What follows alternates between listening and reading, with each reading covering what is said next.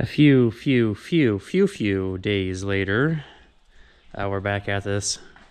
Probably still all in the same video, but we've got new bearings, seals and bushings and things. Those are the big seals that go behind this portion of the hub. So yes, the gears are all used. This is a used hub setup. But we decided to get new seals. Since we were here, we had to take this far apart, and we're getting ready to pull. I guess this is the top hat. Maybe this would be more of the hub, and then there's another big cast iron piece. I don't know. There's a lot of metal here, so it's time to watch me work fast again. Pull these big suckers out. We can put the new bearings in, and hopefully here shortly we have the tractor back together and ready to roll. It's work fast time. Yes. Now, when I showed off in the previous video that we had the parts axle, there was a comment about putting new seals in, and yep, we're doing all that. And unfortunately, it wasn't a plug and play to take the gears out because there were two different styles.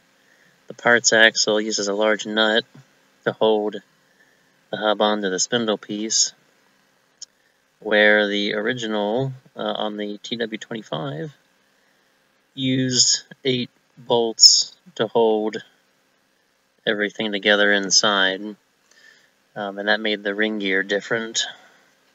So we couldn't just put our the new to us gears into our cast hub pieces. So we're trading it all out, putting all new hubs, all new bearings and seals in the hub. This particular bearing proved to be a problem. See, this is where our eyesight wasn't very good.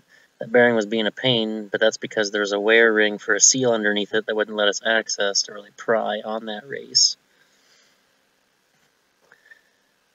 Just a standard setting of a bearing, lots of hammer tapping. Maybe I should have froze one and heated the other, but I guess that was overrated. Back to Dad, still working away at that race. It was a real challenge to get that off. I was distracted working on other things, just trying to keep this project moving. But now that I've got video of it, I didn't realize just how long it took him to get that off.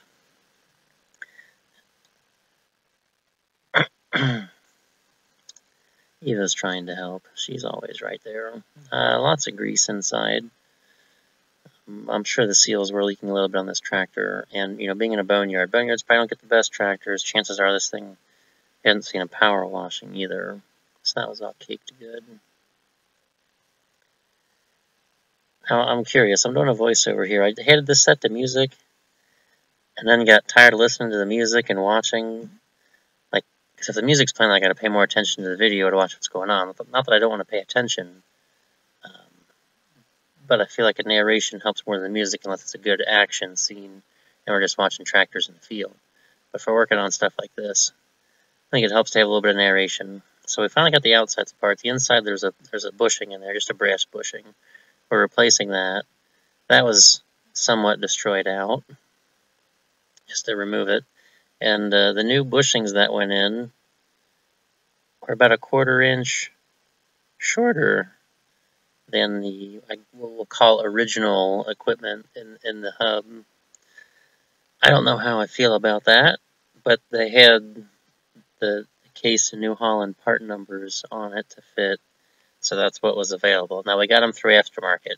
All the bearings and seals we went aftermarket. You know, we got Timken bearings, so we got good bearings, and the seals are whatever was available. But going to the dealer, that's suicidal anymore, unfortunately. If you just want to, you know, watch your money and you throw it at a fire, go to the dealer for parts. We unfortunately try to avoid it as much as possible. So in this moment of cleaning this up right here, we didn't see that wear ring. It's there, and I'll find it later in the video, but we destroyed one big seal, not realizing what we had. But hey, we're more prepared for next time. I just hope there's not a next time. I'm learning lots of lessons. I just hope to never need them again fixing all this stuff. Apparently still more dirt. Oh, yay, back to me. Parts washing. Yep, we left the bearings. Those gears are the outer race for the bearings inside of them, and they're just a flat roller bearing. So I washed them out good to get all the old oil and whatever schmutz might have accumulated inside, and caught it good. So we're looking at some of our cleaned up parts here. In between all that action there of cleaning up the other piece, I got the races in here, the bearing, the seal. We just need to put some grease on that before we assemble. I cleaned up the, I guess we'll call these the kingpins, but these are from the parts axle because those have grease zerks. The one that came on the TW did not, and I'd like to be able to grease them. Yeah, so one thing you saw disassembly, we had to grind off that lower bearing. It doesn't slide by hand, and then it sits, the inner race sits in a lip there, so there's no way to get anything to pry. So I don't know if ZF designed that to be a hopefully not need fixing thing, but yeah, we had to cut that off. We got a new bushing in there and a new seal. We're ready for reassembly. Let's see how much we see because the camera battery's about to die, and it's not even that cold. I'm just wearing lots of layers and hating the not super warmth we have today. So the factory seal on the back of this, they provided a wear ring. This is the remnants of the wear ring. I didn't totally destroy it getting it off.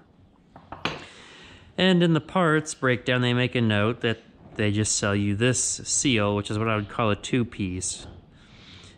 It looks like one, yes. However, there's two separate parts that will rotate independently from each other. So both sides will firmly fit on metal instead of the old one where there was a more rubberized surface. This is the factory one. Now, we ran into that problem because, you know, our parts axle is from a 7610. And originally, the TW25 had this style seal, whatever you want to call it. I call it a two-piece, which technically, the wear ring would be more the proper name as a two-piece for this, but whatever. We'll call it wrong. And for some reason, the 7610 had a wear ring and a soft, you know, softer rubber seal so that you could replace the wear ring when you replace the seal if it wore into the wear ring. And obviously this spindle piece is very expensive to replace if it gets worn in on that surface from a seal.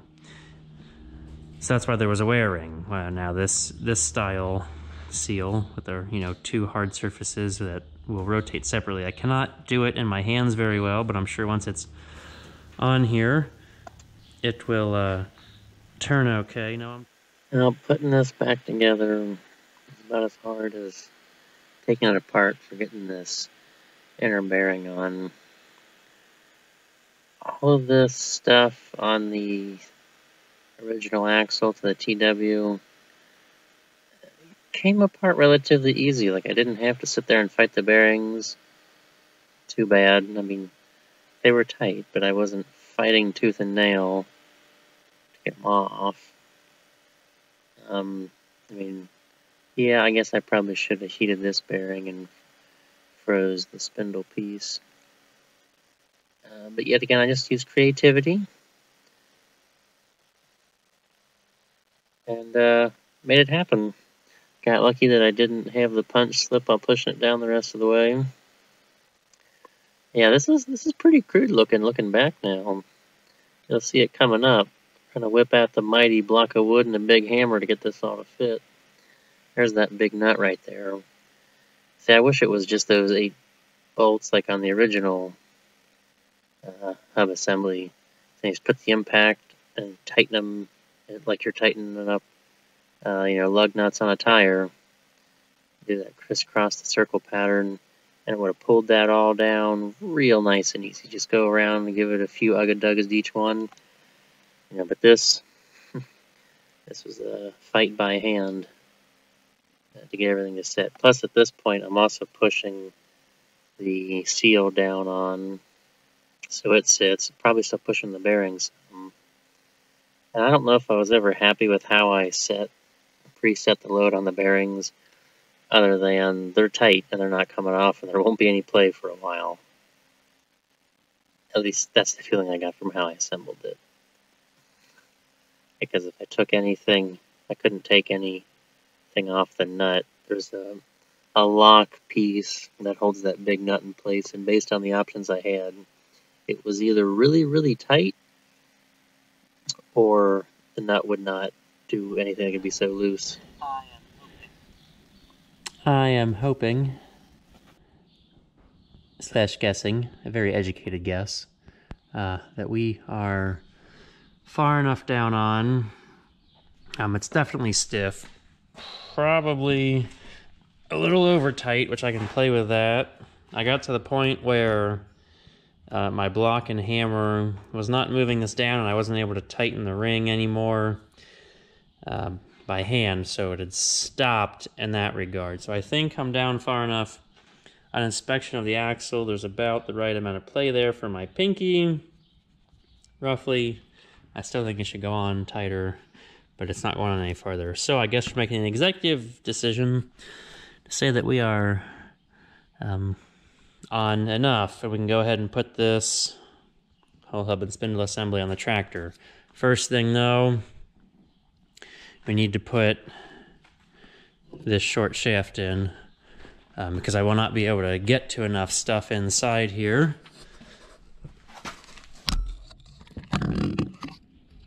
Here in a second. There's a little clip ring. Hopefully that never breaks, because I don't know how to get that in and out of there. It's part of, you know, the shaft here, and we can kind of get it started. And it probably goes in, easier. Okay. Well, there, it went in easier than I thought. It just slides right in, but when I took it apart, I had to use the brake spring pliers to get in there to spread it, to pull it out. But I won't have access to this once we put the whole hub assembly on.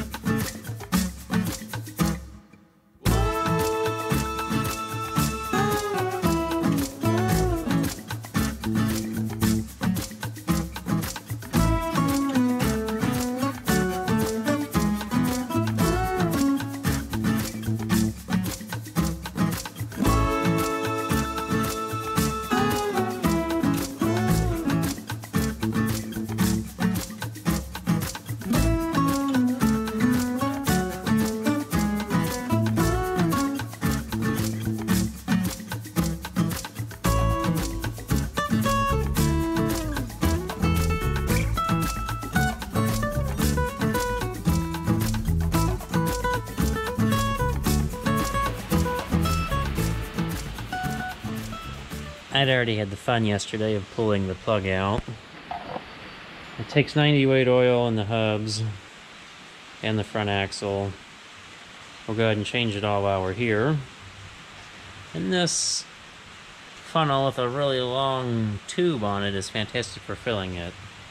Each hub takes a half gallon of oil. I guess we'll test out our seal and everything. Of course, 90 weight is a somewhat thick oil. Are you sure it's not flowing in? There's a screen in the bottom. Oh, well, we will be here. It's going down. Yes, well, good thing it's not as cold as it could be, but I don't know if you can see it. The condensation on everything, it's raining. What a joy. We went from slightly cooler and it's probably warm as it's raining, and everything's condensating, just like we took our jug of sweet tea out of the refrigerator on a hot summer day. So it'll be here a hot minute pouring it in. Conveniently, we got 90 weight in a 5-gallon jug because we have a fantastic small gas station somewhat close. I mean, they also do tires and oils and fuel delivery, but it's one of those good hometown, locally owned places. They do a little bit of everything. I carry 90 weight oil in a 5-gallon bucket.